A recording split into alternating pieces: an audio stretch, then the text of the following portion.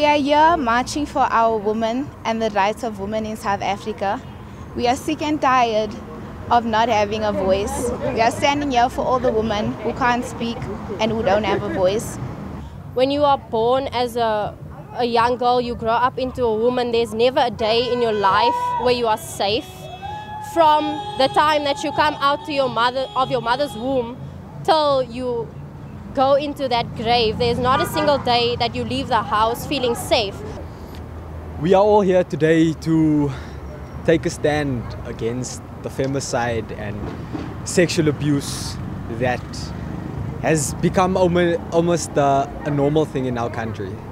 I mean, our women cannot walk in the streets. They can't go to the shops. They can't go to the post office. I honestly don't know where it's safe for women anymore in this country, and we need to say something and do something about it.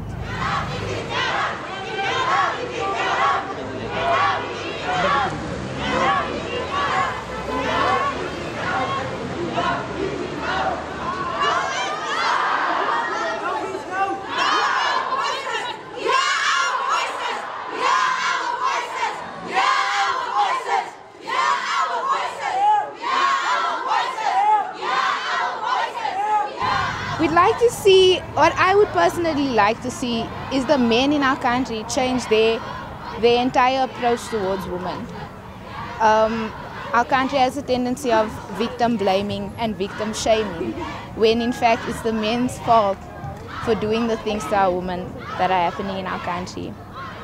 We want men to take accountability for their actions and everything that they do to the woman when it comes to gender-based violence and rape and femicide.